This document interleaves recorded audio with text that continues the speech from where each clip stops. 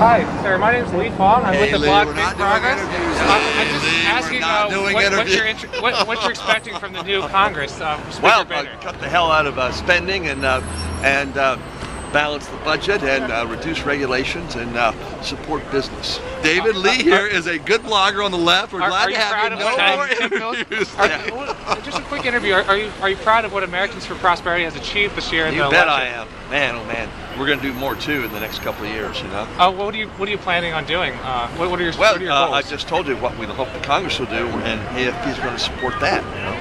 Lee's from Amherst County, Virginia, where my sister and brother-in-law live. He's an old friend. You've been to a bunch of our events. What are you finding today? You tell us what you're finding. I'm speaking to a lot of congressmen, and I'm curious what's the dominant vote? Mr. Koch, are you proud of the Tea Party movement and what they've achieved in the past year? Yeah, there's some extremists there, but the rank and file are just normal people like us.